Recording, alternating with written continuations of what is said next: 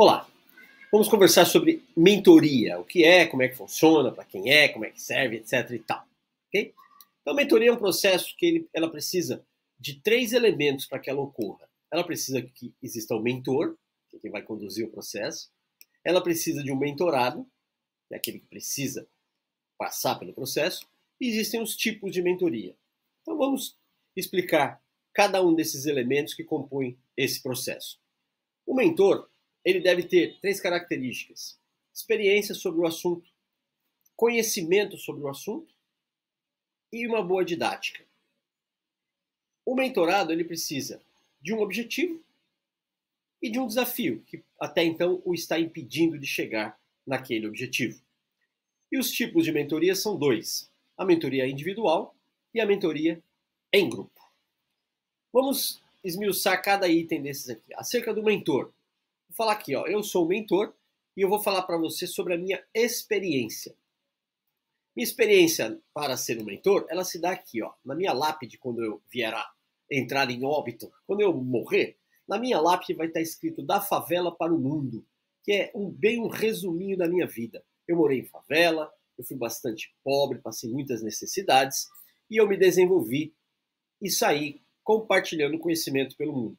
Quando eu gravo esse vídeo aqui, eu já estive em 18 países. Eu digo 18 países por enquanto. Não encerrei a minha carreira internacional. Dei uma boa pausa nela por conta da pandemia, mas estamos retomando. A minha expertise, ela vem de muito estudo. Eu me formei em comunicação social, sou jornalista diplomado. Eu me formei em psicologia. Eu pós-graduei em neurociências. Eu pós-graduei em neuropsicologia. Eu sou professor de pós-graduação de hipnose e de cursos livres também de hipnose. Eu sou trainer internacional em programação neurolinguística desde 2014.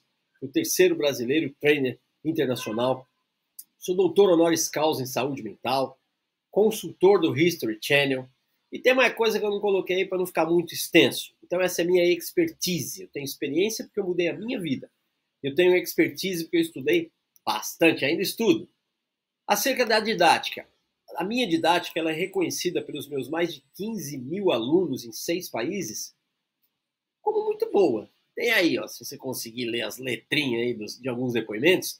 Fantástico como sempre, muito bom, é sempre muito bom, fantástico, ótimo, muito bom. Como psicanalista está sendo desafiador, o meu primeiro contato com a PNL. Olha que legal, pessoas que têm já um conhecimento específico em uma área e se propõem a conhecer outras coisas. Ampliação de mapa, abra sua mente. O que mais lá? Muito bom como sempre, muito bom, etc, etc, etc. Eu tenho um álbum no Facebook só de depoimentos. 15 mil alunos pelo mundo, né? Muito depoimento. Acerca do objetivo, o mentorado ele precisa ter um objetivo, ele precisa saber especificamente o que é que ele deseja. Um objetivo genérico, por exemplo, é melhorar de vida. Isso é genérico. Um objetivo específico, por exemplo, é dobrar o faturamento, dobrar a renda. E o desafio de quem tem um objetivo é exatamente este. O que é que te impediu de chegar lá até agora? Objetivo bem definido. Por que é que você não o alcançou ainda? Qual é o seu desafio? E dentro desse quesito desafio, eu, como mentor, apresento uma lista de possíveis causas. A saber, podem ser crenças inúteis ou crenças úteis mal colocadas, uma hierarquia de valores um tanto quanto desorganizada, pode ser uma programação mental de escassez, de falta, de desmerecimento, pode ser, geralmente, estar envolvido numa baixa autoestima, falta de referências, quem são as pessoas que já chegaram, quem são as pessoas que podem me ensinar, falta de estratégia, como é que eu faço isso, qual o primeiro passo, qual o segundo passo, e falta de estímulos, vamos lá, agora você já caminhou, agora você pode continuar, etc e tal.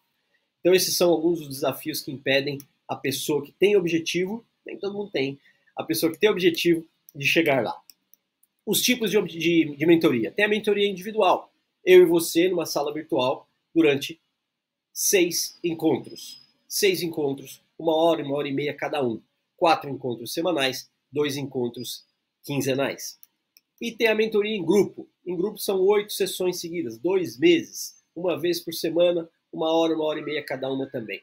Cada uma dessas vertentes tem suas vantagens e desvantagens. Isso aí, quando você tiver interesse em entrar em contato comigo, a gente conversa mais detalhadamente sobre os prós e contras das dos tipos de mentoria individual e ou em grupo. Como diz Carl Jung, até você se tornar consciente, o inconsciente irá dirigir a sua vida e você vai chamá-lo de destino. O seu inconsciente dirige a sua vida. Você não sabe disso porque é inconsciente.